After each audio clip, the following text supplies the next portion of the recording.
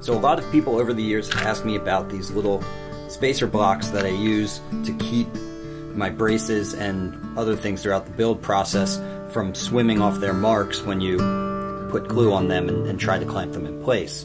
This really is the best way that I've found to guarantee that what you're gluing down isn't going to shift even slightly off of its marks after you apply clamping pressure.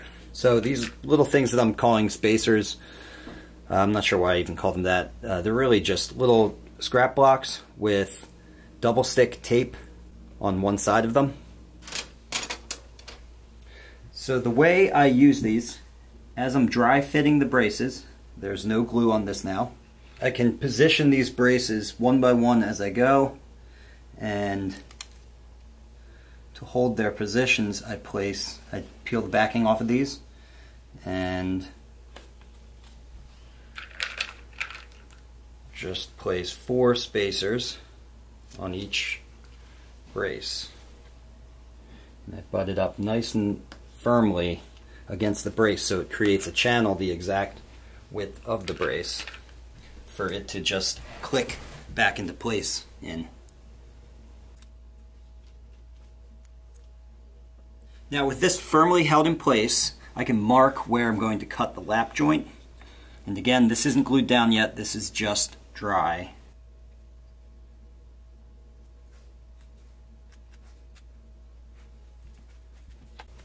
Okay, now I can take this out, cut that lap joint, and then what I'm going to do is once the lap joint is cut on both this piece and this piece, I can do the same thing, placing the other half of the X-brace down and referencing its position with 4 more spacer blocks before I glue the whole thing down. And now I've cut and fit the lap joint, so I can clamp this into place and box in the rest of the X-brace with 4 more spacers.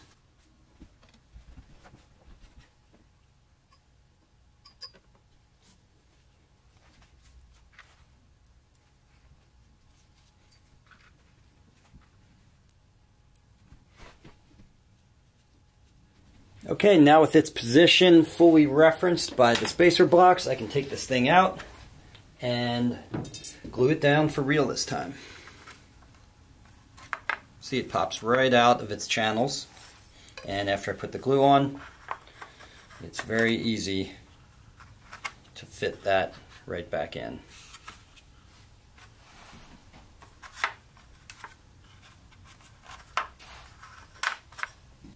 Okay, glue on, and we're ready to go.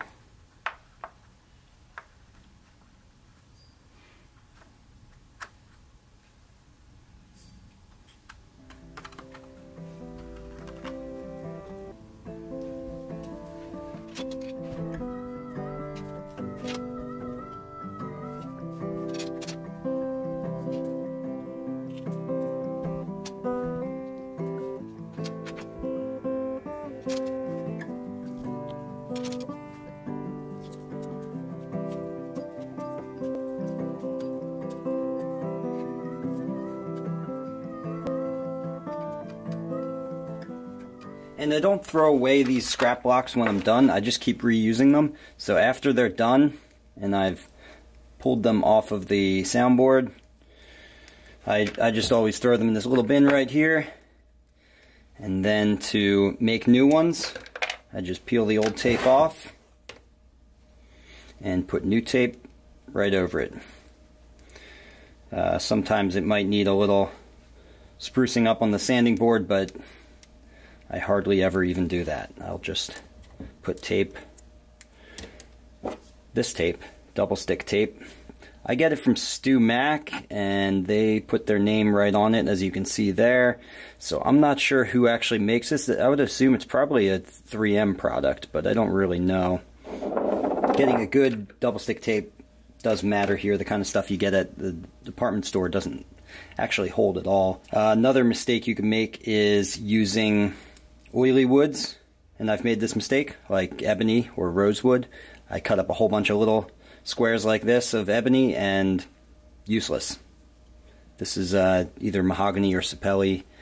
really, as long as it's not an oily wood or a soft wood, because the soft woods fall apart, then it's good to go.